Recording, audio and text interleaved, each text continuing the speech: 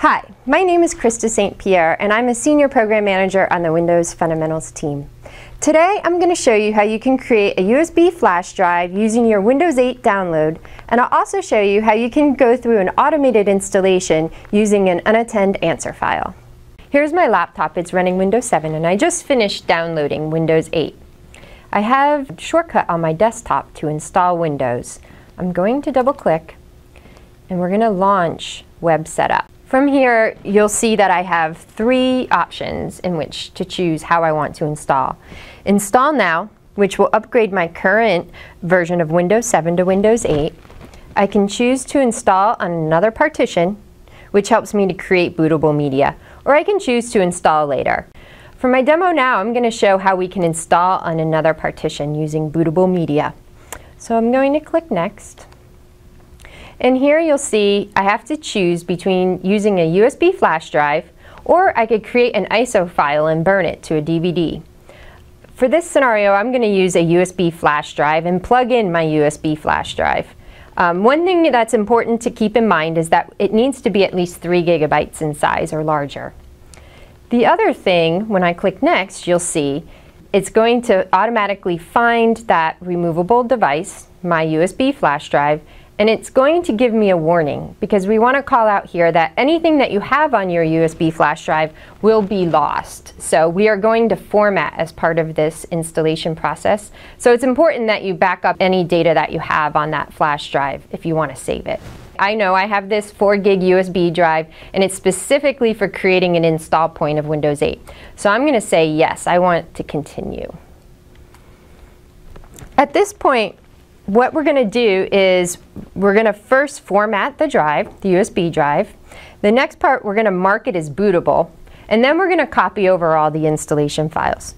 This process takes several minutes to complete, but once it's finished, you'll have a bootable USB flash drive ready to go and install Windows 8. Okay, the flash drive is complete, and you'll see that there's a product key displayed here.